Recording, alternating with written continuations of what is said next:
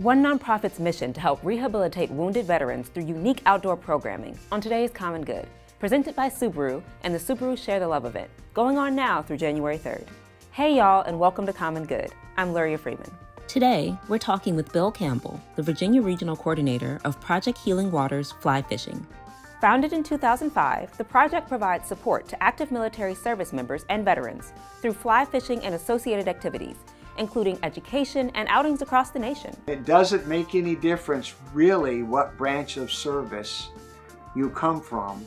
We don't care. You speak our language and we speak yours, and we're all in this together to be on the healing journey. Project Healing Waters started in 2005 as the brainchild of a Captain Ed Nicholson. He's retired, but he's U.S. Navy, but we have since grown to around 240 programs nationwide. We even have 2 programs in the state of Alaska.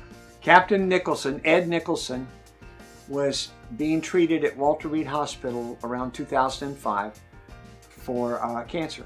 He was feeling a little down, and he remembered how much fun it was to go fishing when he grew up. So on the weekends, he would take his rod and his waders and go out and go fly fishing. And as he was leaving the hospital, he would pass through areas of the hospital where there were combat personnel that were being treated there at Walter Reed for combat-related injuries. So he basically just went up to one of the guys and says, "Hey, you want to go fishing? Let's go fishing."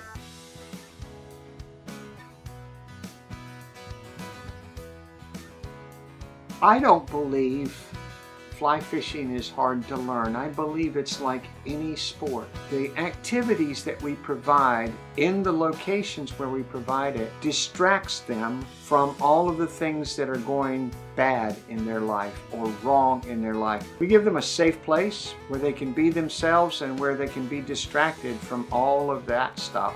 And then we let them focus on something that is healthy, that is constructive, and that occurs in beautiful, peaceful places.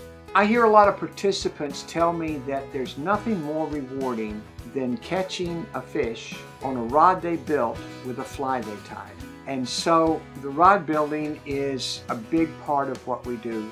There is method to our madness. Tying flies and building rods requires some type of manual dexterity. And people who have limited upward mobility issues because of their service experience get to work on that manual dexterity as they tie flies and build rods. So it's therapeutic in that respect. I was looking for a way to take my people fishing over wild trout. Best place that those fish exist is in Shenandoah National Park here in the state of Virginia. And it really doesn't make a lot of difference whether you're trout fishing, bass fishing, saltwater fishing. Just the idea of being outdoors away from the day-to-day struggles of life and in some place where whatever struggles you left behind don't matter anymore is restorative, I guess is the word. Our See Good, Do Good challenge this week is to prioritize your mental health by doing something outside. As the weather gets colder, it's still important to take a moment away from technology and have some quiet time to reflect and reset. After all, whether big or small, one act of common good can change the world. That's it for today. I'd like to thank Subaru for presenting today's episode. Through their partnership with the National Park Foundation during the Subaru Share the Love event, Subaru is able to increase public awareness and engagement with our national park system and provide critical funding to programs and projects that help protect America's more than 400 national parks. Thanks so much for watching Common Good.